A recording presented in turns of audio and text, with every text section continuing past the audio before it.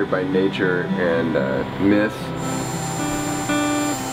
It's really the method that I use to come up with the designs is really, it stems from my subconscious. It's like a form of meditation, or I like to think of it as self-hypnosis, where basically one character leads into the next in a way that I don't really have to think very much about what I'm doing. I don't plan what I'm doing or draw it out beforehand at all, because I can't really stay focused if I do it that way. It's all kind of in the spur of the moment, and I kind of just learn to go with the flow as much as possible. I'm Jason Borders. I'm from Kentucky. I'm living out here in Portland, Oregon, and I mostly carve skulls these days.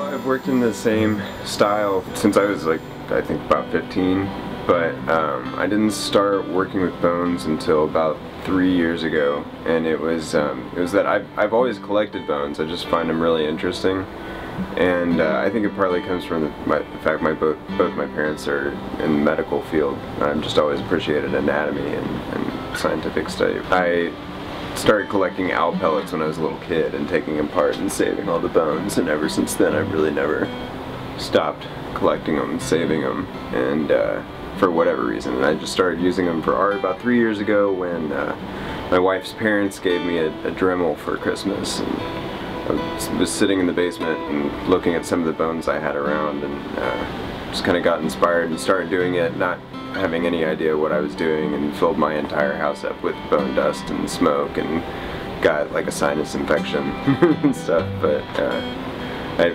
perfected the methods for doing it and learned a little bit about what I needed to do, and haven't stopped since. Every bone is, you know, they're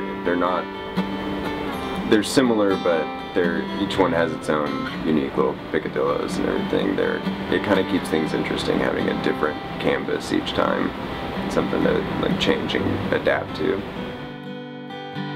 Well, I get excited, you know, especially with with newer bones, with something I haven't worked with before, like this monkey skull that I did. It's something totally new, and I find myself getting entranced by something, and time flies by in a way that I can't really describe. You know, sometimes I'll think it's been 45 minutes and it's been 4 hours, and so it's really not.